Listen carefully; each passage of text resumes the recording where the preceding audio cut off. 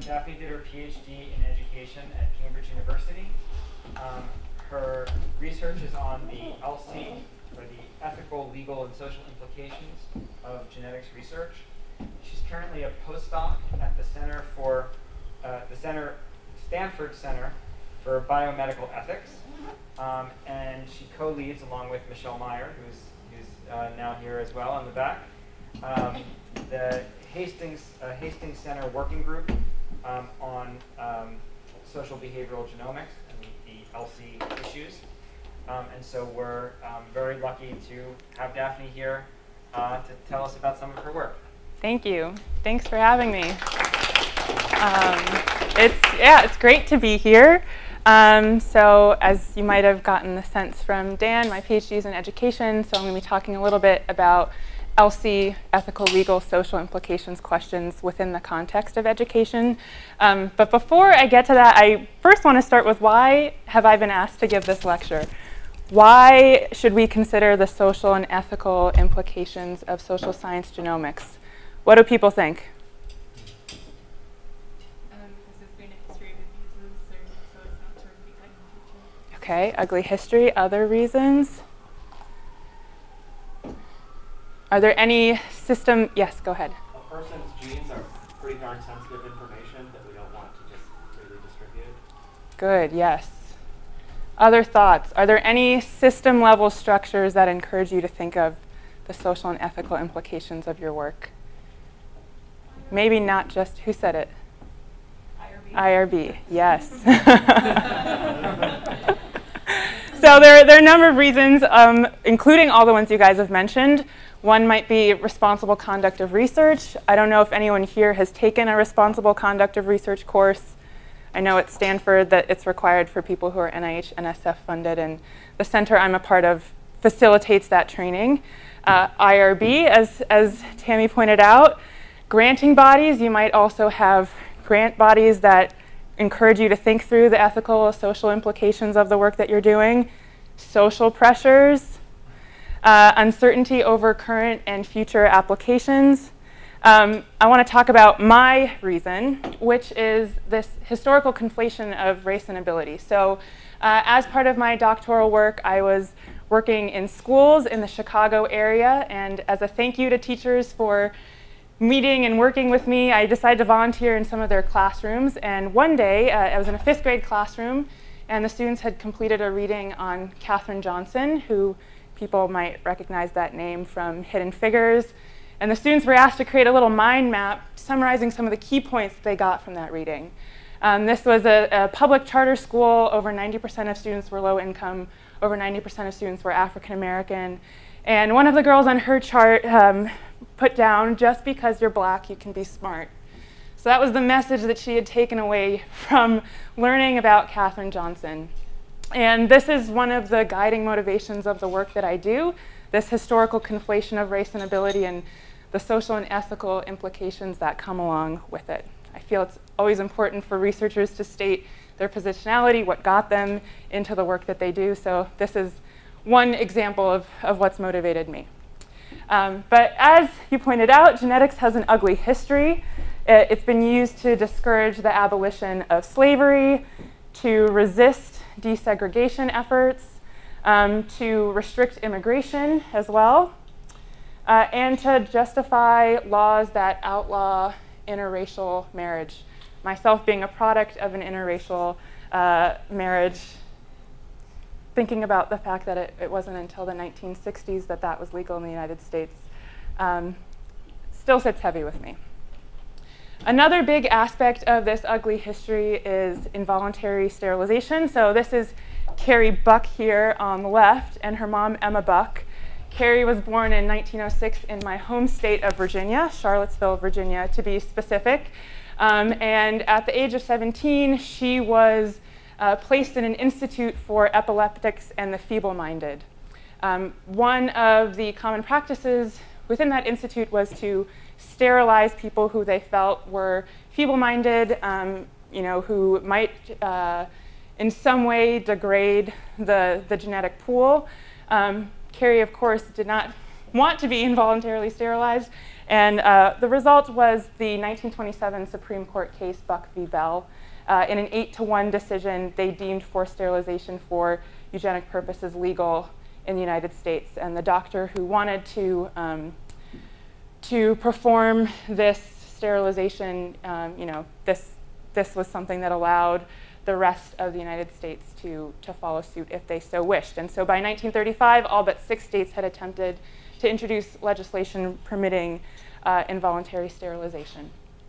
So all of this is to say that one of the big things that we have to tackle as a field is understanding and ameliorating injustice in genomics, and to be vigilant about progressing the science, moving genetic science forward, without breathing new life into mythologies about inherent racial differences.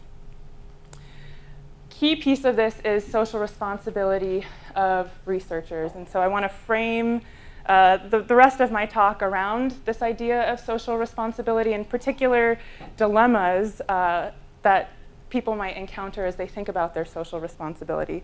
So one dilemma might be dilemmas related to problem selection, and I'm going to go into more about what I mean by that shortly. Another dilemma could be related to publication and data sharing. And a third could be dilemmas related to engaging society. And I've taken these 3 dilemmas from a paper published by Resnick and Elliott, a bioethicist and a philosopher, around social responsibility.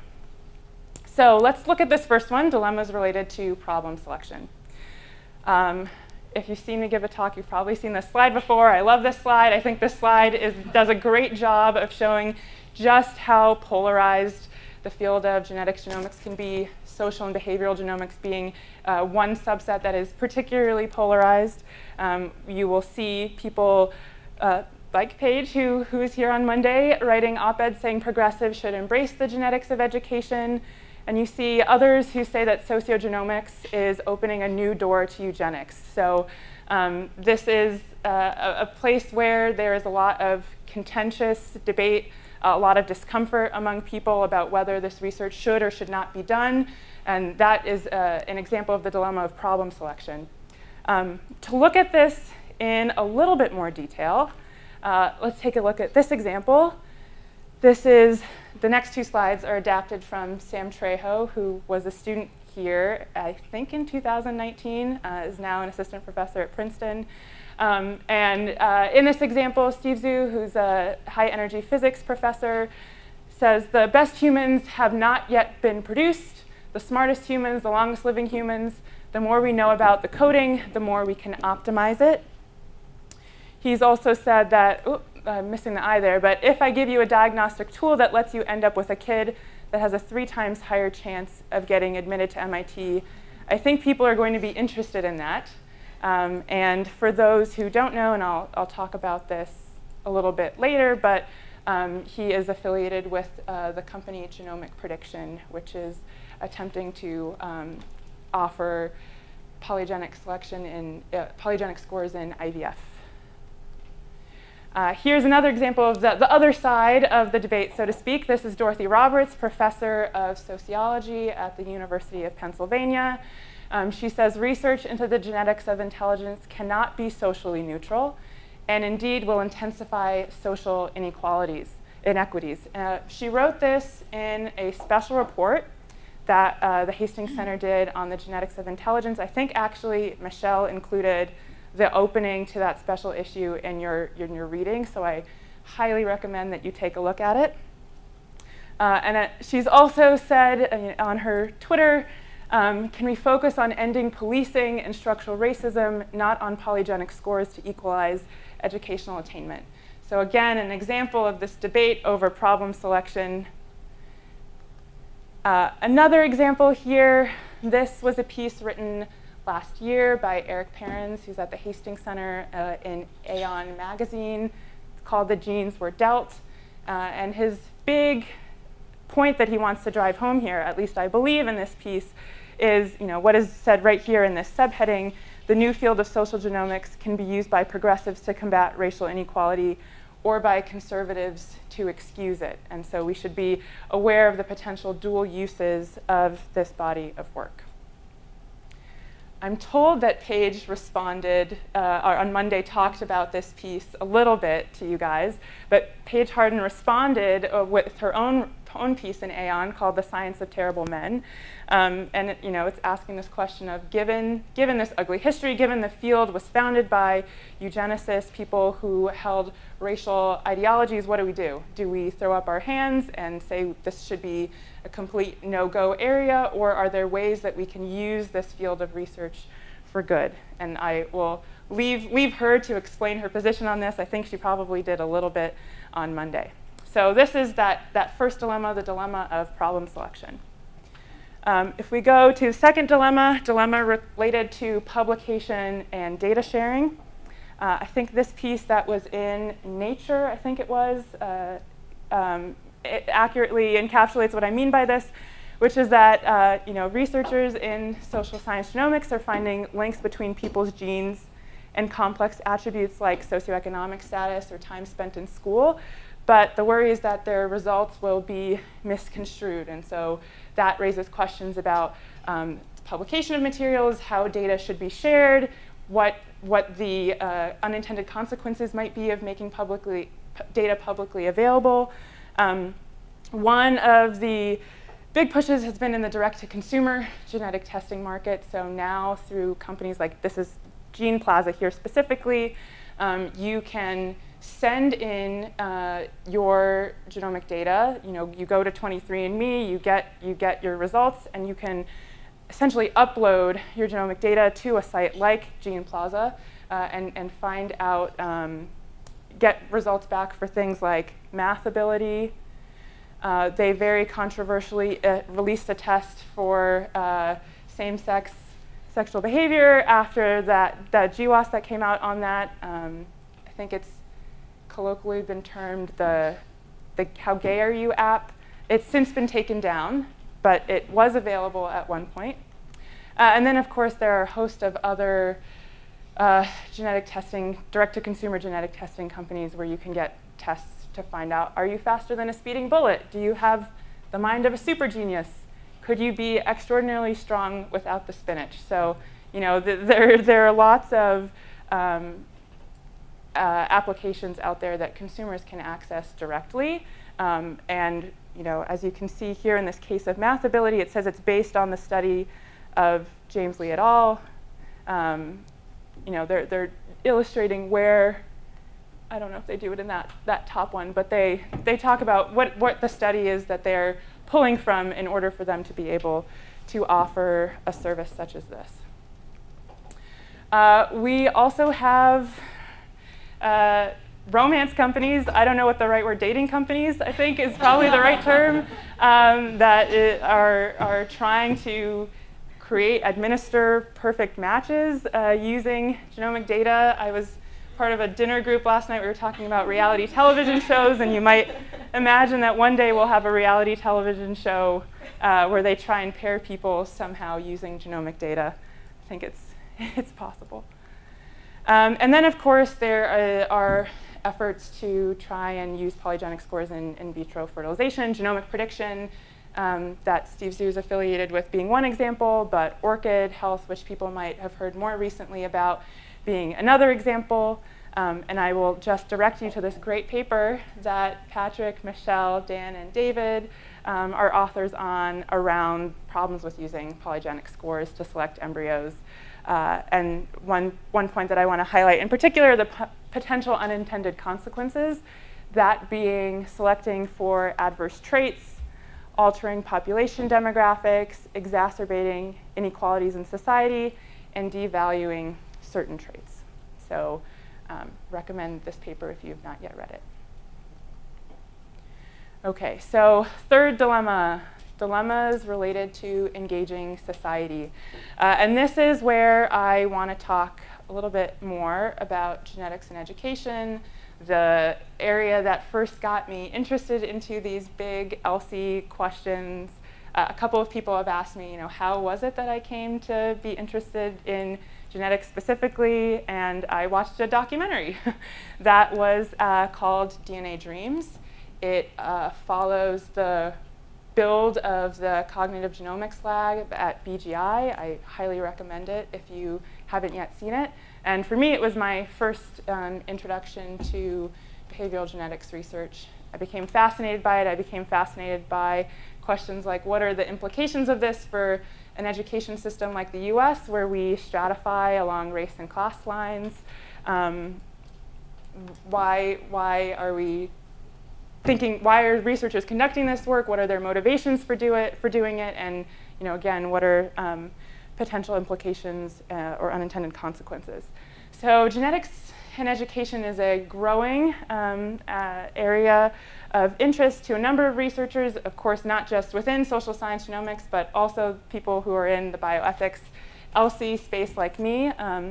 And these are just a sample of articles that were written in the Bold blog, which I also, again, recommend that you take a look at, that are beginning to tackle this question of what role and relevance does genetics have for education, what are the implications of it.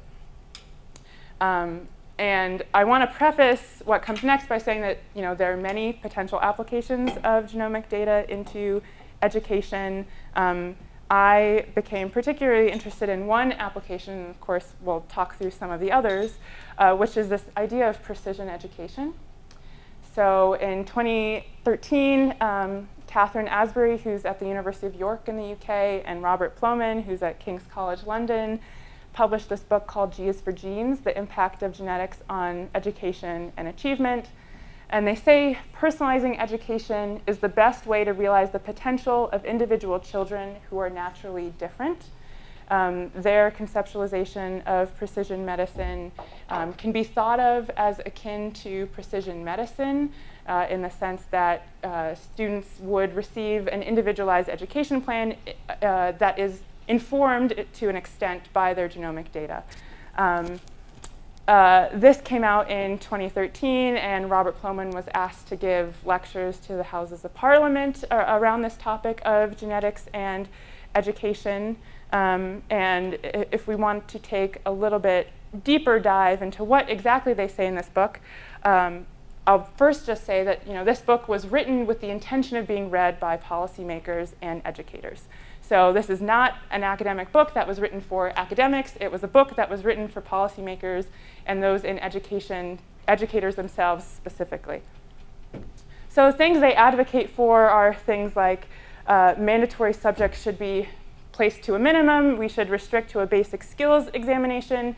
And one justification for that is rooted in the literature is that we are all genetically different. And so a one-size-fits-all approach to education is senseless. I think that many people, in education research where I was coming from would not disagree with the fact that a one-size-shoe-fits-all approach to education is not working. And so I think one of the very clever things that they did here was to tap into the existing education literature and write it in a way that was going to be very appealing to people who are in education who know of its many challenges and flaws. Another example is they say we should increase the range of subject options available to all students, give teachers more freedom in their lessons, and that gene-environment correlation depends on choice is one of the reasons why we should do this. I think I forgot to mention that in their book at the conclusion, they provide 11 policy points for what a genetically sensitive school system would look like. So these are the last example and then this example are two of those policy recommendations that they put forth in the book. Again, here, I don't think people would disagree that providing students with more subjects and giving teachers more freedom would be a bad thing in the education system. A third is that preschool children are especially susceptible to the effects of shared environment, and so one way to respond to that, to maybe mitigate those effects, especially for children who are at a very young age, is to offer free, high-quality preschool education to disadvantaged children from age 2, free, high-quality preschool to all children from age 3 to 4, and extra support to children in low SES families from birth. Again, I don't think anyone would think that this is not something that we should be doing in our education systems. But this book sparked, of course, a lot of reaction. A number of papers around the idea of a genetically informed education system, what the risks, what the potential benefits of it are, including the second one, which I think was on the reading list for you all.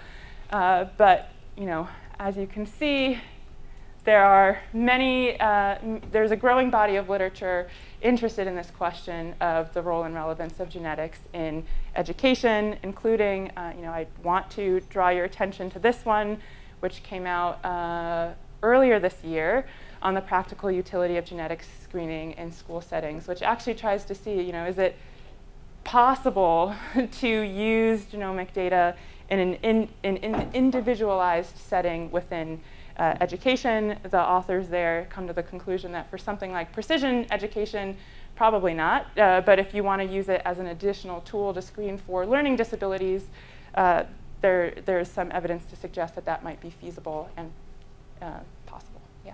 Question: do the authors give any justification for why genetics specifically is required and that cannot be replaced with other things such as perhaps screening children at a young age? That's a great question. Skills? Yeah, that's a great question. So I think the big message that I interpreted from the book was that genetics play a role. They are a confounder potentially, a confounder in how we understand different educational interventions to work. And so if we can incorporate genomic data into education, we can identify which interventions students might be, we could better identify, I should say, which interventions students might be most or least receptive to. We can identify if there are areas that they might be, especially the term, they talk about strengths and weaknesses in the book, that's the language that they use, but identifying students' strengths and identifying their weaknesses and creating supports that allow them to optimize or maximize on those strengths and to mitigate those weaknesses. Does that answer your question? It does. Okay. So I was really interested in teacher perceptions of the role and relevance of genetics in education. Why? Well, teachers matter.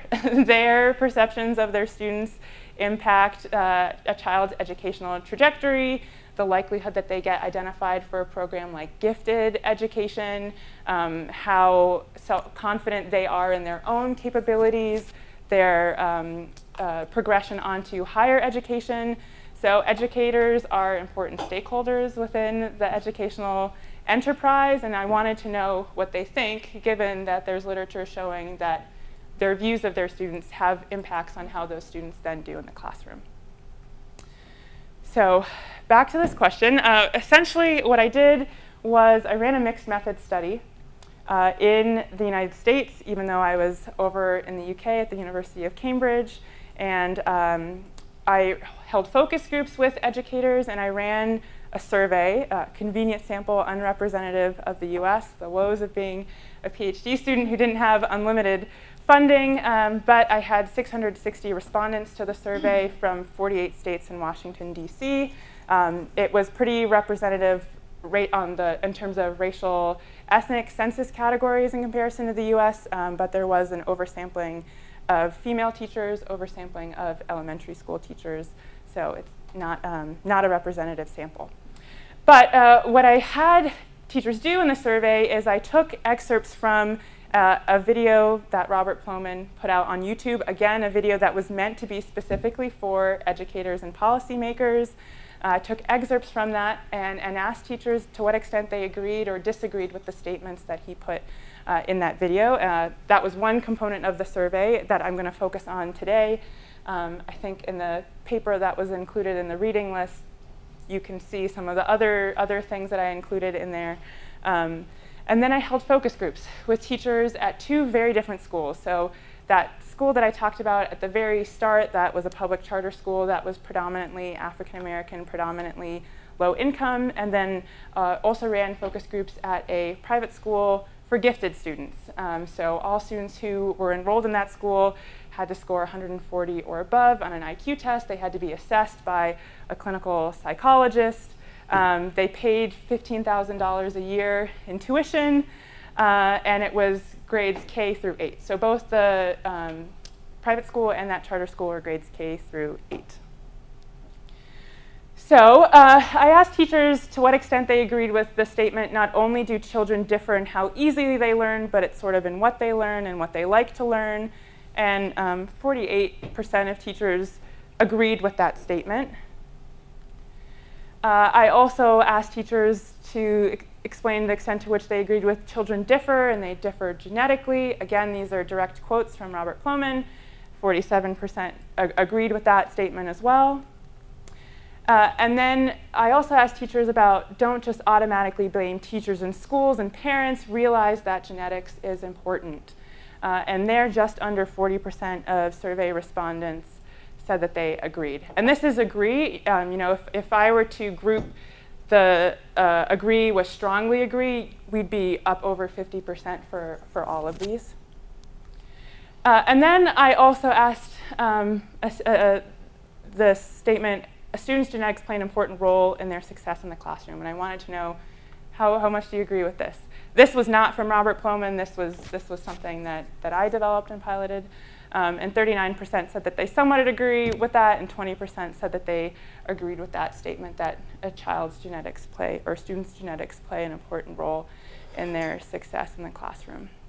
So, of course, you know, I was intrigued by this, and in the focus groups, I had the opportunity to dive into these points in more detail. I also had open text responses in the survey where people were able to elaborate. So what I'm going to do next is to show those free text responses from the survey and also quotes from the focus groups in terms of people's perspectives, again, on the role and relevance of genetics for education. So let's start with things that responses people had that were more optimistic, that felt that there was a role and relevance. Here's one. This was from the survey. They say, I know genetics is hugely controversial because in a democratic society, we believe we can influence outcomes. Honestly, I always wanted to believe this, but I've seen families where with modest interventions, their children have been exceptionally successful, and others where their children have to work extremely hard to keep up. So this respondent is acknowledging that they think genetics play a role. Here's another example from the focus group. This participant's referring to Carol Dweck, the person who people might know of in relation to the growth mindset. And she says, Dweck would be like, the sky's the limit. That's a bull-faced lie, isn't it? Because of different things, social constructs, the way systematic things. And then and I know it might be totally taboo to say, but I do believe everybody's given a different measure of whatever that is. One last example, also from the focus group. They say, you hear IQ is the determiner of the possible success or advancements. Look, are some babies born more intelligent in terms of that sort of horsepower? I think so. I do think that genes have a part, and I do think environment has a part to do with it, and it's sort of setting the standard. I think some people are ahead in the game. Some people have those great, great genes. So these are responses that were more favorable towards the role of genetics. Let's look at some that were less favorable.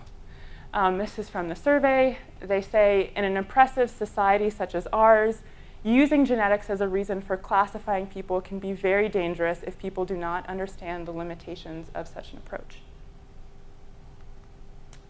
Another example, this is from the focus group. We, that being society, make a mistake to focus on genetic background and race because these are factors we have no control over, and this can allow people to relinquish responsibility for any gaps in test scores or whatever measure of achievement is used. And I wish Paige was here because I know a lot of her conversation around how genetics can be used for good is that we actually have the responsibility to do something instead of relinquishing it. One more example, also from the survey.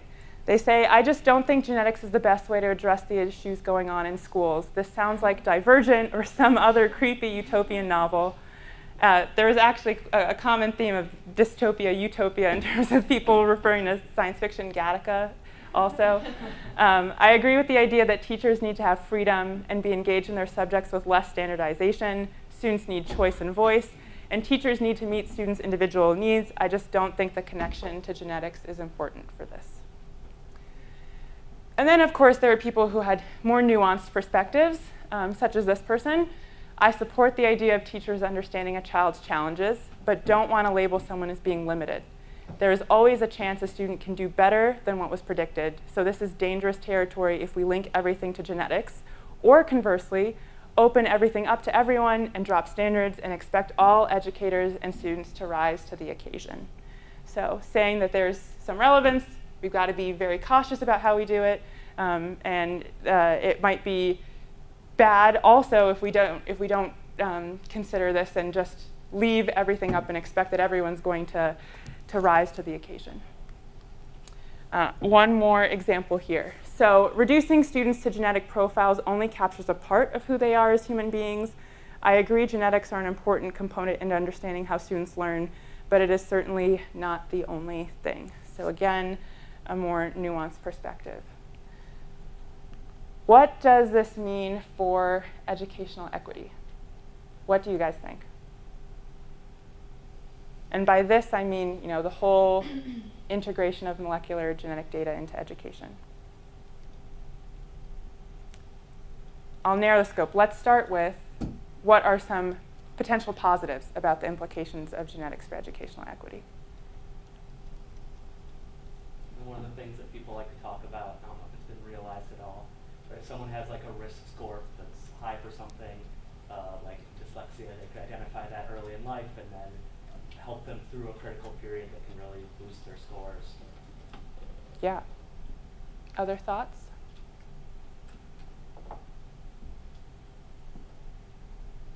Well, one thing I always think about is like, say, especially in the case of, say, women being historically marginalized, and so, like for instance, if they never went to college, or like like about 100 years ago, or few went to college, of course they didn't always do as well, and something like this can actually show that, hey, like genetically their makeup is quite similar.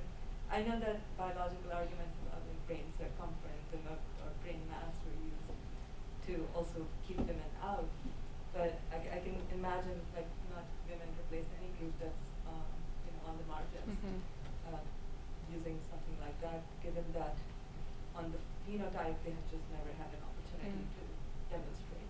So potentially disrupting the dominant narrative about groups of people. Yeah. In theory, offering additional support for students who may fall on the lower end of the spectrum of certain gene schools. I saw your hand up. Oh, I was just scratching my head. Oh. Anything else?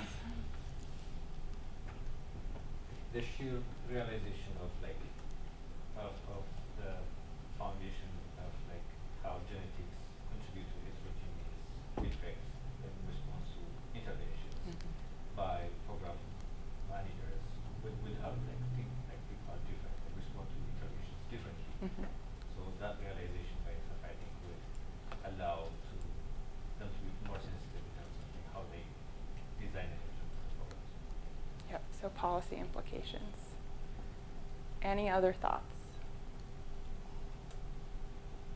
I guess I'm actually kind of surprised by how few obvious positives there are. I mean, I would think that that since this is such an interesting tool that you could potentially use, aside from like personalized interventions, there doesn't seem to be so much of a benefit kind of sticking out to me.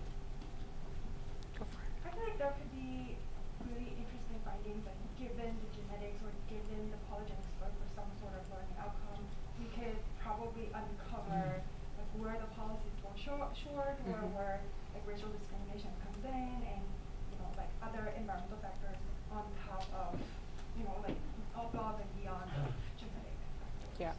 Yeah, so related to that, the heterogeneous effects. Yeah. I wonder, do any of the instructors have thoughts on this question? Michelle? Thank you for giving me permission to speak, because otherwise I would not have felt like doing that. So I'll just share from, I work at a health system, and there's a large clinical and research group that I'm not really part of, but I'm sort of adjacent to it, so I'm aware of it, that focuses on developmental delays and disabilities with a genetics lens. And it's not polygenic scores. They're getting into using that. It's primarily rare variants, so it's not exactly the same thing. But their experience, the genetic counselors and the clinicians who work with, it's often familial, right? So maybe the index patient is a kid, but then they usually genotype mom, dad, etc.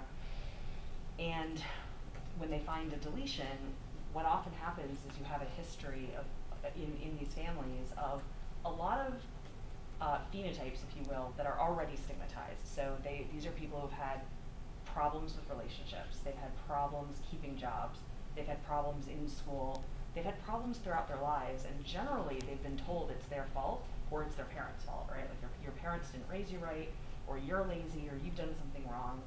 And so this is obviously one perspective from, and I want to be clear, from a group that is passionate about this work, but their experience with working with these patients is that it is typically very beneficial for those people to hear that there is an explanation. So, you know, medicalizing things, geneticizing, if that's a word, things, I think always has a double-edged sword. I think Daphne will lead us through a consideration of the other half of that in a second. But on the positive end, I think it can, you know, offer an explanation for what people have experienced and can unify a lot of experiences and also alleviate a lot of self-blame that's really, honestly, you know, damaging. David, I think your hand was raised for a second. Sure. Yeah, I was gonna say, I was struck by how many of these quotes seem to illustrate the fallacy that people think of genes are fixed, therefore their effects must be fixed. And it's a huge pedagogical challenge just conveying the idea that even though your genes might be fixed as conception, the effects that they're going to have on various outcomes are going to depend on choices we make, policy environment we choose to set for ourselves, and these sorts of things. Yeah.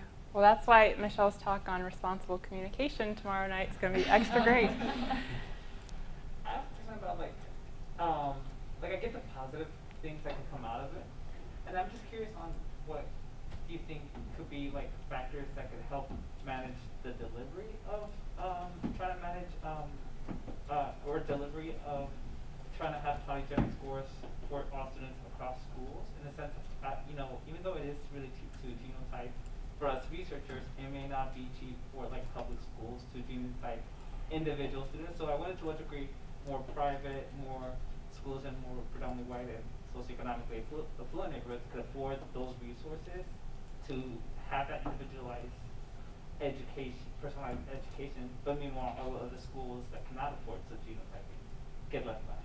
Right. Yeah. Can you repeat the question? Oh yes. So. Oh goodness. Sorry, I've completely dropped the ball on repeating the questions and people's responses. So the question was, given the possibility that this notion of precision education will be most actionable by schools that have greater number of resources, maybe they're private schools or they're in more affluent areas, what can we do to mitigate that happening, right? Okay, great. That's $1 million question. I don't think that I have a panacea for that issue, and so I think that is one of the big concerns that I have, and you know, I'm jumping the gun in terms of asking people about what they think are potential negatives to this, but you know, I don't think that there's necessarily an easy answer. I think there are methodological things like increasing the diversity of the samples that researchers have access to, so that if there are benefits afforded by polygenic scores for education-related behaviors and outcomes, that they're actionable for students of all ancestries. But you know, in order to answer that question properly, I'd have to be able to tell you how to fix the US education system. And even though I have a PhD in education, I really don't know how to do that. Can I also say something that jumps out as a negative to me? Yeah. I mean, at least my understanding is that we are incredibly far from the point in time where we can interpret. We've identified variants in the genome that we think are associated with things like educational attainment and other correlated phenotypes. It's not at all my impression that we have such an exquisite understanding of the mechanisms through which those variants work that we could then devise an education plan for someone in the same, not in the same way that we could devise like a cancer treatment for someone. Yeah. And so I'm just, for me, like I'm very confused by the notion of, like, now it seems like a really hard, yeah, it seems like a really hard problem, and I don't know when we will ever get there. Yeah, so that's essentially the concern that this paper had, the practical utility of genetic screening in school settings. They're saying, you know, there's this growing conversation on precision education, but let's hold our horses and see if this is actually feasible. Can this actually be done before we jump forward and make recommendations that we should be doing this? Yeah, I like that point very much. And two issues really. The first is how predictive are these scores, and the answer, once you condition on all the other things that educators already observe, and the answer is not very. But suppose that changes one day. Even then, it's not clear what we do with it. You know, if you have some intervention, you find that it works better in girls than boys. You know, maybe we should. Okay, maybe now we've learned that teaching chemistry this way has a bigger treatment effect on girls, and maybe then you can make an argument that there's some cost benefit that it passes. But that's kind of separate issue from whether, you know, the fraction of variance in chemistry test scores explained by whether you're a boy or a girl. There's no obvious relationship between these two things. And often in this conversation, people hear, oh, polygenic scores have a lot of predictive power, and therefore we should start intervening based on people's polygenic scores. And there's a huge jump there that I think Grant was alluding to. I think someone over here, yes, Dan. Yeah, I was going to make two related points.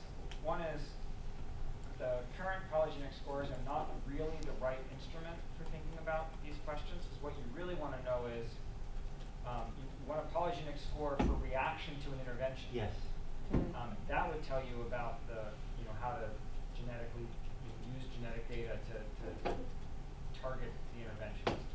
The other point is also related to something David said, which is that I think as a practical matter, it's pretty much, it's hard to imagine it ever not being the case. It is the case now, and I think will always be the case, that previous school performance is a better predictor of subsequent school performance than a polygenic score. And conditional on previous school performance, I think a polygenic score will always have negligible predictive power no matter how good it gets. So I think the practical question that this conversation should be focused on is the use of polygenic scores at preschool, like when you're entering school and you don't yet have other good data. And that seems to not quite be where the conversation is right now. By conversation, you mean this idea of precision education as Asbury and Plomin articulate it? Yeah, I mean, and maybe I'm just misreading your slides, but it seemed to me like the quotes you gave and my understanding of their book was not focused just on that yeah. area. It was about the whole schooling experience. But it seems to me like that really is the potential time period where intervention could make sense. Yeah, I mean, you're right that they're thinking of a genetically sensitive education system rather than a specific component within the education system. You know, I would be curious to hear what their thoughts are on, you know, I don't know at what stage would they implement it just with kids who are coming into preschool. Is it something that they would try and retroactively to apply to a student population? So that's a good point. Tammy? I was just curious, kind of in relation to all of this, have there been any RCTs that have controlled for genetic background for certain educational interventions? It's maybe a question more for you. So Patrick, I think Patrick has written one of two papers that have done that. So maybe Patrick should answer your question. So what's the question exactly? Whether there have been any RCTs that have controlled for genetic background? Yeah, I mean, like, so there's the compulsory schooling papers where, you know, you look at, you know, the effect of education in like high and low polygenic score groups using compulsory schooling laws, so you can get sort of the causal effect. I mean, so that's a quasi-experiment. That's not an RCT, and it's also. I mean, it is a bit funny to think about how that would then apply to some of these precision education types of questions. I don't think you learn anything about, like, you know, how you should intervene on children to make them benefit in some way from that. You just learn that, you know, people the effect of schooling is different on different kids, and yeah, so it's not clear what the intervention is that's implied by that. Tam, in some sense, people have been doing what you're suggesting for a long time, but they've been doing it with monozygotic twins, with assign one to the control group and the other to the treatment group, and that kind of reduces residual variance, and for the same reason, their polygenic score could potentially. So it's kind of interesting that that research design has been around for a while, but there you used, you matched based on the zygosity of twins and indirectly controlled for the polygenic scores plus other things that the twins shared. But I think the issue is that there are settings where this would clearly pass the cost-benefit test, but it's just taking a while for the data to catch up. I know that there's some RCTs underway where people are collecting genetic data. Okay, any other thoughts on this point? Yeah. I was just thinking about how a polygenic score by itself would say something about how a student will perform. How that interacts with how the child is raised, the environment, or parents would dictate how that will manifest it. So I guess personalizing education would really be difficult, because then it would be on the premises that okay, the PGS of this score would definitely translate to the this child, phenotype, which is not the case. But another point I wanted, I think it's been highlighted that okay, in terms of estimating the impact of interventions. So if genetic predisposition is as a confounder, estimating the impact of a program or an intervention more precisely would be a really huge contribution, I guess, in terms of practicality. I mean, I think that a lot of the big value of social science genomics research that we do is just to improve research, and so when we think about what's the value in terms of a precision education, maybe I don't think we have the real information. It's not really the target of a lot of what we're doing, but I think we wanted to talk about what's the value of what we're doing to improve just the research endeavor. I think there's lots, the kinds of things that you're saying and the research that many of us do. It's just a different question. Yeah, I just wanted to raise something that someone posted in the Zoom. Ivan said if education linked to genes and at the same time to positive life outcomes, it's a system that supports inequality. Could you say that again? I didn't quite get it. If education is linked to genes and at the same time to positive life outcomes, this is a system that supports inequality. What do people think about that?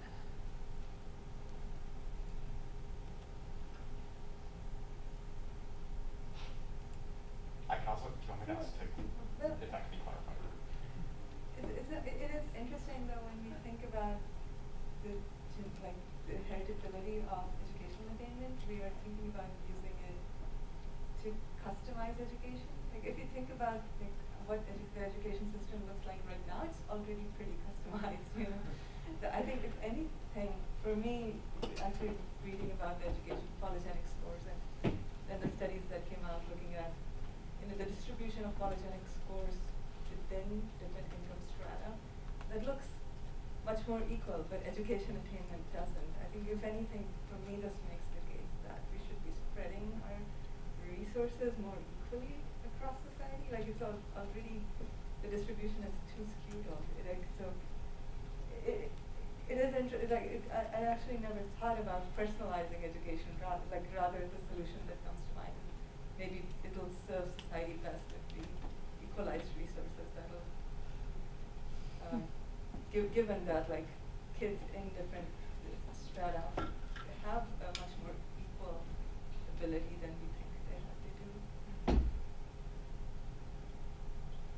I think there's maybe also an added complexity that just the goals or benefits of education aren't necessarily a single unitary construct to aim for equity on or look at the impact of interventions on. So depending on whether in the scope of education you're looking to create a well-rounded individual who has some form of education, maybe in the full sense of here's a collection of fields and pick whatever names you want, versus say impacts on SES that exists in a current cultural context, or impacts on health that exist in a cultural context, where maybe currently education links to those things, but intervening on education is only a proxy for whatever the end goal would be, and maybe it's the wrong route to intervene on this. That, like, my sense from educators in my family and other places is that there's not even agreement on how to measure what is success in the educational context is, to like know what it is you would be trying to use the genetics to inform improving on. Yeah, that's a good point. And I'll just say that in talking with teachers in focus groups, they, especially in the public charter school, they would talk about how, you know, we have this view in our society that going into college, that is the definition of educational success, and that's not the definition that I hold for what success should be like in education. So, absolutely, yeah. So I think this would require a big reimagining of the society, as would a lot of these proposals. But I think I disagree with the assertion that we should be distributing resources equally, and I think that a polygenic index, even if it doesn't necessarily get at like how reactive someone would be to intervention, could be useful in young kids for predicting phenotypes that might not emerge until later. So perhaps they have some sort of propensity to have issues later on in life, but they're 3 years old, so you don't have, you know, knowledge of that yet. And so that, alongside other indicators of you know, future like outcomes, could be used in some sort of way to then redistribute scarce educational resources in a way that privileges those who are currently more at risk. And so I think there it's less about being, you know, responsive to intervention and the polygenic score and precision stuff, but more using a polygenic index as an indicator of what might happen in the future, so that we can maybe correct course now. So resource yeah. using it to help inform resource allocation. Yeah. Yeah. I don't know. I was thinking like you could have like a case of like a child being like having like the best polygenic score, right, and like performing really bad, and then like it's kind of like a way to flag, being like, oh, what does this mean? These key things. So if there's not concordance between what? Or like a big dissimilarity, because I mean there wouldn't necessarily be always like a full concordance, but it's just like a big dissimilarity, because I mean there's like something that's happening in like that child's environment or something. I'm also wondering now, like we have trouble explaining the predictive power of PGIs and the role of genetics to adults that are educated in this space. I wonder what potential consequences it can have on a child knowing that they're undergoing education that has been customized according to their genetic profile. And especially, and another separate thing is also maybe related to what David was saying, like these polygenic indices are predictive in the current time in a specific population. There is nothing, at least in my opinion, like we don't know if, you know, if we start customizing education in order to improve these kids' outcomes in 20 years from now, that polygenic index might look entirely different, because the sort of kind of the environmental channels that genetics would take to influence outcomes might be completely different. So I guess how do we justify that even scientifically? Any other thoughts? I just want to add one more thing. If I remember the Plummer quote you gave, where he justified early intervention correctly, the argument was, we have some evidence from behavior genetics that the variance components are like this, therefore we should intervene earlier. And I agree with you. A lot of his conclusions are perfectly non-controversial, but like think about the Goldberger critique. Whenever you see these sorts of claims, it's you know, the family environment explains X% of variance, and therefore, so we jump from something that's an R square, and we go to saying that we can infer something about the effectiveness of some intervention. And that I just don't think that's. I just think that's a logical non sequitur. Yeah. Okay. Gotta go through a lot of things. Okay, so some of the things that came up when we were thinking about potential positives were that learning disabilities could be an active area of research. We might be able to help students who may have a predisposition to dyslexia, who are under our current education system. We do a bad job of diagnosing them early. Children could receive extra help sooner. Students who are misdiagnosed could be placed in the appropriate environment. It could be useful in helping us understand how our education system currently under or over diagnosis students. And then we started talking about some of the potential risks. I wanted to see if people had thoughts to add on to that and to what's already been discussed. I think this has been alluded to a number of times, but I think it's worth kind of saying on its own that if anything like this were to be implemented today or anytime soon, it would really be to the benefit of people of European ancestry. And I think the motivation for a lot of people's interest in personalized education, I would assume or would hope would be to reduce inequality, but I think in practical terms it would probably make it worse. Other thoughts? I think even if that's not true, even if we reach a point where we have perfect representation across ancestries, I think it would deepen equities within ancestries, which is just as problematic when you start stratifying children early on. I think that were you to do something like that, you'd also need to be very careful about the messaging that you're giving children, just because, like we saw about their teacher's expectation of success, and you have to shield them from a lot of this information that could potentially be useful, because if a teacher expects that a student is genetically predispositioned to do worse in class, it can become a self-fulfilling prophecy that can have even worse deleterious impacts than what you would experience otherwise. And I just think there's a lot of potential for unintended consequences there. Yeah.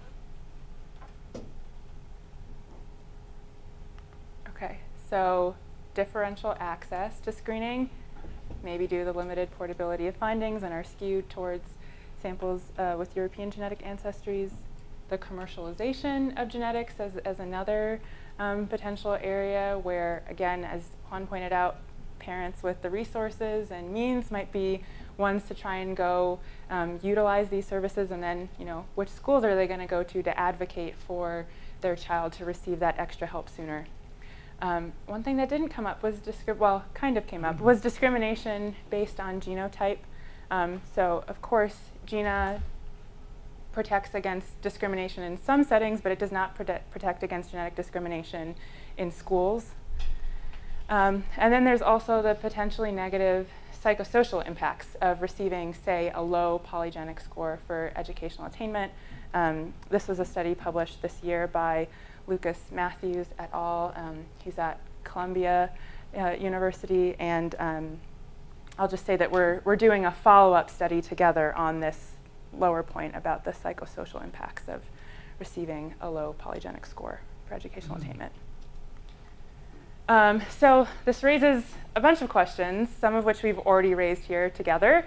One being which schools or parents will be able to realize the benefits, if any, of integrating genomics into education. It will be private schools, will it be wealthier parents? Will integrating genetics into education place medical responsibilities on those who are not medically trained? So are teachers going to be in some way responsible for diagnosis of learning disabilities with information that they're actually not trained to know how to utilize? Can schools deny students at risk for a host of costly developmental disorders if they have a predisposition according to their polygenic index for things like dyslexia or ADHD? And could this reinforce society's tendency to conflate race with academic achievement or other elements of educational success? Yeah. I just want to highlight that a lot of these same issues on both the benefits and the cost side are also true with other indicators that are currently used, like cognitive tests that are given often to children throughout schooling. Now, I guess education, I think genetics might have a special, people might have a sense that genetics is special, but I think it might be useful to just to notice the symmetry. Yeah, that's a good point. Is that the case also for the lack of portability of scores across ancestries? I mean, actually, I think the concern in the case of cognitive testing is more that they might be biased against the non-majority group because they're constructed in such a way so that it's a slightly different issue. And I'll just add on to that there is gifted education is one area in the US that has been identified as particularly problematic in terms of its identification of students for its services. And so, people are developing what they consider to be more culturally sensitive cognitive performance tests. I'm sure that people will have to weigh in on what they think of those, but just want to highlight that point. Okay, so I would love to refresh on the 3 dilemmas of social responsibility that I talked through at the start. Does anyone remember one or all 3 of them? Problem selection. Problem selection, that's 1. Publication and data sharing, that's 2. What was the last one? Communication of results, social. Close enough, yeah. Engaging society, yeah. So here we are, okay, revisiting these. And I just want to talk a little bit more about this last one, dilemmas related to engaging society, and in particular, engaging the community. And so here I'm going to talk about the work that Michelle and Patrick and Dan and Paige and Dalton, and I hope I'm not missing anyone from the instructor list, are part of, which is a working group titled Wrestling with Social and Behavioral Genomics, Risks, Potential Benefits, and Ethical Responsibility. It's a 3-year grant-funded working group with bioethicists, genomicists, psychologists, economists. I'll go on, but it's an interdisciplinary group of people. And we absolutely disagree about the risks and potential benefits of social and behavioral genomics. But we have 2 primary aims, one of which is considering whether it's possible to answer the question, are there ethically acceptable or unacceptable areas of research? And then 2, thinking about responsible conduct and communication of social and behavioral genomics research. And the part that I focus most on in this working group is the formation of a sounding board, sort of similar to a community advisory board, but part of the realization our working group had and our granting bodies had was that we are a group of academics. We are pretty homogenous in many respects, even though we're coming from these interdisciplinary backgrounds, and we might have blind spots or things that we're not noticing because we're fairly similar in terms of being academic researchers.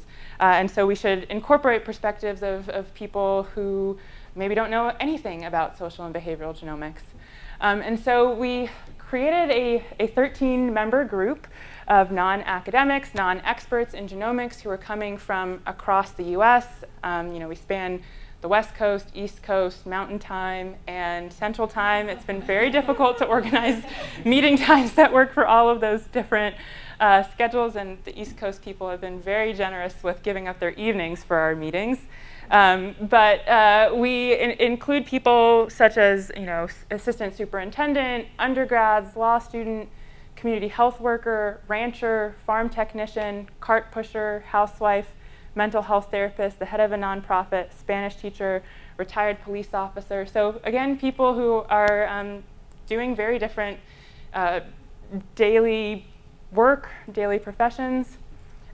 We also tried to, and I'll add that this was difficult to do, we tried to get different political orientations as part of the group. It was immensely difficult to get conservative participants, and this is, an area that I think we're going to have to continue to think hard about how we can do better. Yeah. Do you have a guess as to why that's the case?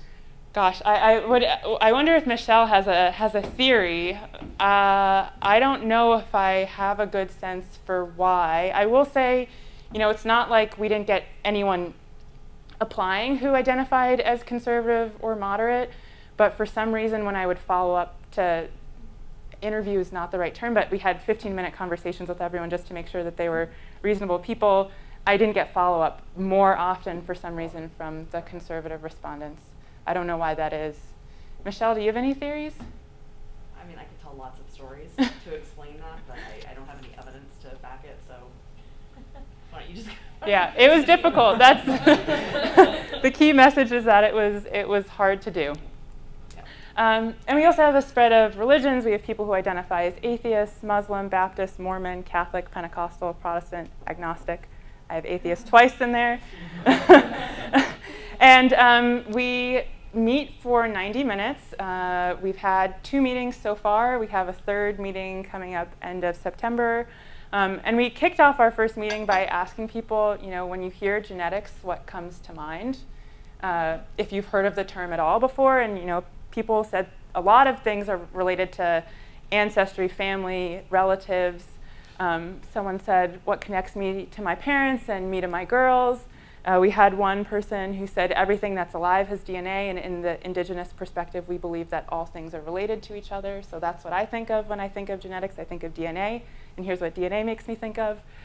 People who thought of epigenetics, someone saw potential. So people know the word, had heard of the word genetics. They didn't necessarily know about social and behavioral genomics, but when they hear the word genetics, these are some of the things that come to mind for them. And the kinds of things we hope to talk to them about include questions like, what makes you excited about this area of research? What makes you nervous? Are there topics of study that make you more or less uncomfortable? And if so, what are they? Are we leaving out something important when we list reasons why we might do or should not do research in this area? And can you help us see how our strategies for communicating with the public about this research could be improved? So I'm almost done here, but I want to send this take-home message that genes don't operate in a vacuum. Our research shouldn't operate in a vacuum either. I believe that science deals with values. It answers the questions that we ask it. And we should recognize the importance of moving beyond simply conducting genomic analyses and prioritize proactive communication and outreach. And I also know it's really difficult to do. And Resnick and Elliott know this too, and they say recognizing one's social responsibilities as a scientist is an important step towards exercising social responsibility, but it's just the beginning. And so I want to end by just providing a couple of examples of efforts that I've found particularly interesting that I think get at this point of trying to exercise social responsibility. So the first is this NSF grant that just got funded about redefining the high school genetics education curriculum. They're calling it a genetics education curriculum called Humane Genome Literacy in order to reduce the belief in genetic essentialism. And so they're educating high school biology teachers, who are the people who most often teach genetics in high school.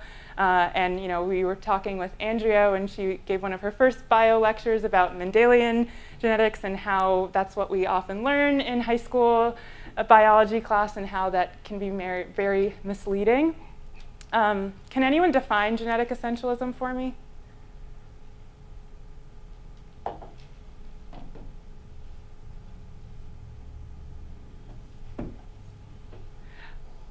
I'll go with Tammy. I wanted to see if anyone else was going to raise their hand. Go for it. It's in some ways the belief that your inner DNA gives the essence to your being. Yeah, so it's this idea that people don't process information about genetic attributions in a rational or even-handed way. I think that was maybe what Dan was alluding to when he was saying maybe genetics is special in some way. And people think of genetic attributions as, as David pointed out, being, fixed in some way and of a specific etiology, dividing people into homogeneous or discrete groups. So there's this belief that we have a tendency to think of genes in essentialist ways. I just want to add one caveat is not the right word, but layer of the onion to this, which is this idea of strategic essentialism, which is it's not that we are all practicing genetic essentialism in a uniform way, but actually we're practicing it strategically, and that people draw on multiple categories, causal factors, their pre-existing belief systems and values to incorporate genetic information in a way that might be resonant with what it is that they already believe. 2 examples of this. One is this paper that was published by Aaron Panofsky on white nationalists and genetic ancestry testing. Really fascinating paper if you haven't read it, but it's an interesting case of when genetic ancestry testing results are are not in alignment with members of white nationalist groups, how they're able to write the narrative to make it make sense to them.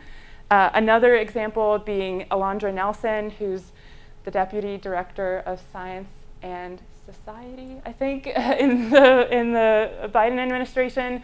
Her book, The Social Life of DNA, which looks at how African Americans, especially those who are descendants of slaves, try and use genetic ancestry testing to figure out where their origins are, and again, how many of them use genealogical records to try and find where their family relatives came from, and when genetic testing supports or again does not support what they found through genealogical mapping, how they make it make sense.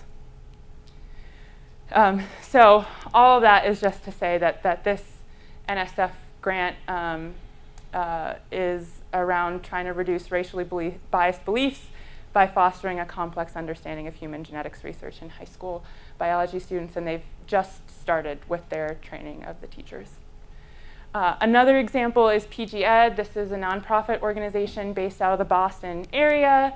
I'm a huge fan of the work that they do. They are, they will hold public town halls where they try and make genetic information or provide context on genetics and society to, members of the public. They have lesson plans that are free to download for teachers who are trying to teach about different aspects of genetics. So they have a lesson plan on direct-to-consumer testing, one on genetics and the environment, athletics and genetics, history, eugenics, and genetics. So they have a range of different lesson plans.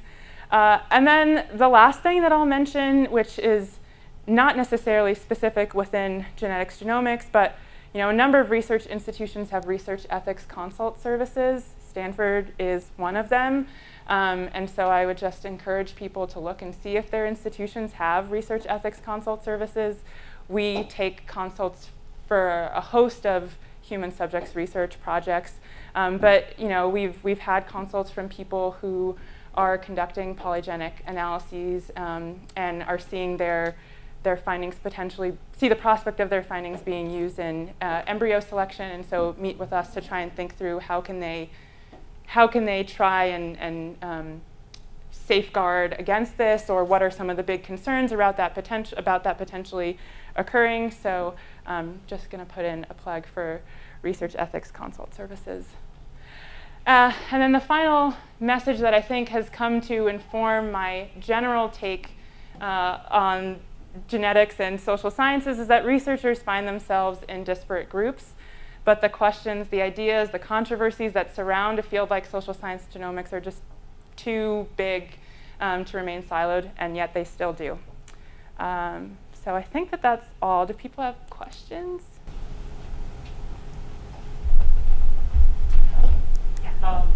So I guess in regards to the focus group paper and the individual interviews, one thing I strike about having focus groups is that relative to individual interviews is that you can see kind of consensus and also points of contention between participants in focus groups.